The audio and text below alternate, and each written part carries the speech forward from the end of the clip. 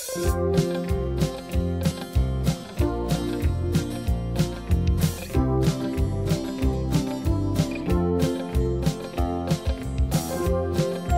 Darlene Southworth. This is my laboratory, probably my last laboratory at SOU. It's a microscope lab, and they generously let me use it because I'm an emeritus professor from here. And I'm probably the only emeritus professor from here, still here. How did I get to be here? Oh my, it's a long story. I have a bachelor's and master's from the University of Michigan. I came to California in '65 and went to UC Berkeley. I have a PhD in botany from UC Berkeley. I drifted around from about 1970 to '79, temporary jobs, postdocs, teaching here and there. And I came here on a temporary basis the winter of '79, and then the job went permanent and I applied for it, and I started here on a tenure track position in the fall of '79. So that's how I got here. They were looking for a developmental biologist who could teach cell biology labs, and since I had a thesis called Development of Something or Other and had taught cell biology at UC Berkeley, I was appropriate for the position. I was well suited for the position. And at that time in the School of Science, there were no women faculty except for the nurses, who were entirely women faculty. So it was quite a remarkable thing, but I think I didn't think about it. I didn't think, how weird is this? I just was looking for a job, and I got one. I think that the biology department, I think that Frank Lang, who was chair at the time, knew about the women's movement. I think he knew that he had a lot of women students and that it was it was timely, but I also was well suited for the position. So I think with a lot of hindsight, he went out on a limb to encourage the department in the hiring of me, which of course is done by the dean.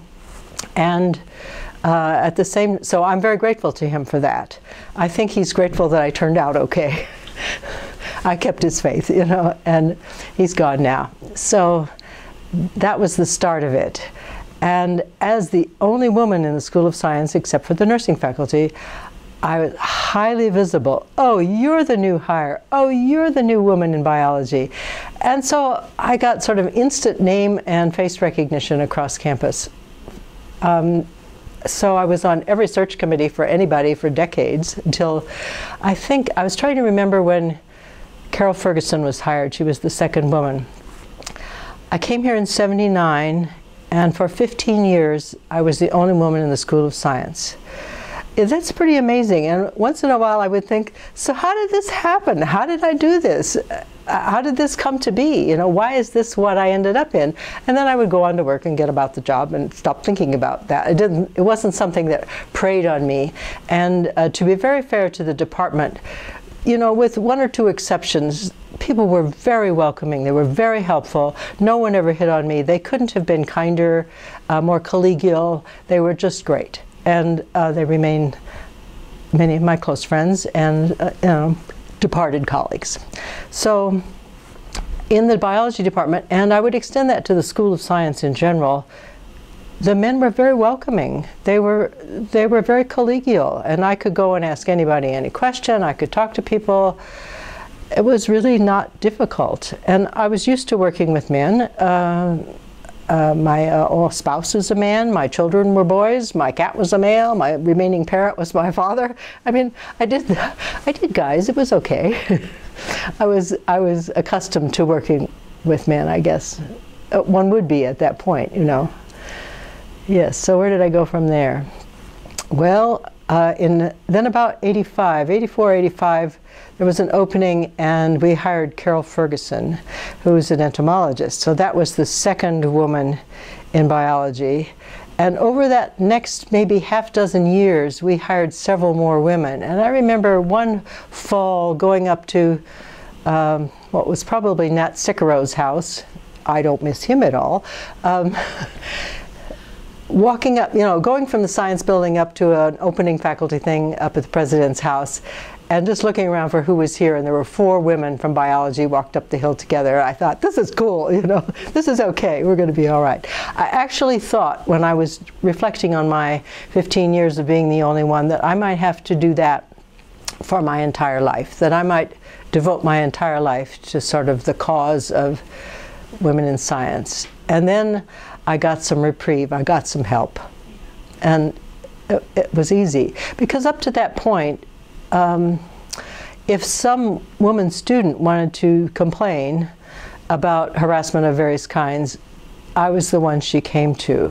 And I taught women in science, and whenever I taught it, I got angry for an entire quarter, and then I got over that and kind of moved on. When I realized the depth of the lack of women in science, it would get to me. And then when I finished that, I'd just kind of go back to work, and there would be my friends and my students. Yeah, so eventually I decided to retire. This is how I get to this room. I decided to retire. I was planning on retiring in 2000, and in 1999 I fell in with a bad crowd and went underground and started doing research. I completely changed my research topic from pollen that I was working on before to fungi and mycorrhizal fungi on oaks, hence the upcoming talk at OSU Extension. And got a lot of grant money, and I spent the next decade working basically as a volunteer. I went ahead with my retirement. I stopped teaching and just worked with all these students, a few graduate students, undergraduates, technicians, citizen scientists, hangers-on of various kinds. It was great. It was a wonderful way to sort of top off a career. And now I'm just in the finishing things of getting specimens sent out, and I think I may have written my last paper. I hope. So I went with the science faculty to the crummy old dorm for the renovation of this building, and then we came back here and they said, yeah, you can have space, so I have space. With regard to participation in schools or with students from high schools or middle schools, I did very little of that. I am not a trained teacher. I did not interact much with teachers even. I think we influenced a lot of teachers. We had a lot of students who majored in biology who became biology teachers, and I certainly knew about them and had some good laughs afterwards. Occasionally, somebody would ask me to take a summer high school student, and I took 2 over the years, 2 girls who were probably 16 to 18, on the seriously brilliant side of life, and one of them went to Harvard, one of them went to Berkeley. These were not shabby. The program was run on a very high schoolish basis, and they wanted me to have a police check whether I had ever abused anybody. And I said, no, this is a college. That's not what we do here. And besides, they're going to be working with my technician. They're going to be working with other undergraduate students. So it's a sham. You're setting this up. And after that, I stopped. So that was sort of my work with high school students. High school students, even the brilliant ones, take an inordinate amount of effort. I probably gave some talks in schools over the years, but I don't think they were very important. Whether they were important to the life of students, I don't know. It's not something I was particularly good at doing. As far as the 80s, mid-80s, and life on campus, yes, I remember when the ERA failed and I wasn't sure what that was going to mean, and I don't think we know the answer to that today. I would say that the best thing about the 80s was when we started hiring women at SOU in science. So in math and in chemistry and in biology. And I remember saying to a chemist when they hired Lynn Kerms, who was their first woman chemist, I was making a joke. I said, wow, you guys are really brave. And he said, yeah, really were. And I thought, oops, better shut up about that one. So I let it go. But I think Lynn did fine, and so they have hired other women. But it was that turning point there. I think that some of the men faculty actually had daughters who were coming out of college and becoming professional. And so the older generation whose wives stayed at home and had lots of babies, some of those babies grew up in that period of time, you know, from the 60s, say, from the 50s. They would be professional. And what's funny is that the dean who hired me was Ernie Ettlich, and Sherry Ettlich is now the dean of this STEM. That's pretty funny, actually. Ernie was great, and to what extent he was influenced by seeing his daughter become a mathematician, I couldn't say. But I mean, he was a very fine person, and that was a good relationship, a working relationship with him. Many of the administrators were good to work with. I think the one case that I did was one evening I was reading the paper. This is probably 80s, yes, definitely like 85 or so. And there was an ad for SOU hiring, and I thought I caught my eye. And there was an ad for a half-time assistant football coach, and the other half-time was the development director. And I went absolutely ballistic. I screamed. And I said, a development director is a good half-time position for a woman. There isn't an assistant football coach female in the known universe at that time. I think there is one now, but it's been many years later. And so I wrote him a letter, and I typed it up, and I made an appointment to see him, Cicero.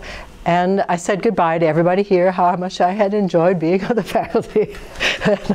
Walked over to Churchill and presented this letter and told him my story, that he'd functionally kept out all women applicants for the development position by attaching the football coach position to it. And he basically just batted me away like I was a flea. He didn't fire me at all. He said he was really supportive of women. I had to let it go. I mean, it wasn't my lawsuit to have. It was just, I had to say something to somebody. Yeah, that was pretty funny. Looking back over my long years here, it's pushing 40 years here, like 22 years on the faculty and approximately 20 years retired, as that's a joke. I think it was a wonderful fit. You know, I hesitate to use the word, a perfect fit of what SOU wanted me to do and what I liked doing, wanted to do, and was good at. So it was really a wonderful experience to be here. And I have absolutely no regrets. I seek no vengeance. And I think the work with the students and seeing what happens to them has been enormously positive. And once in a while I see another one, you know, when somebody shows up and I'm forced to recall who they are, or I have had small grants with people and continue working with a few of them.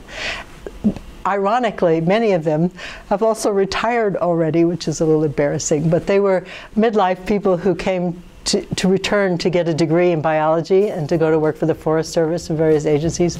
And it was a wonderful privilege to work with them. It was really great.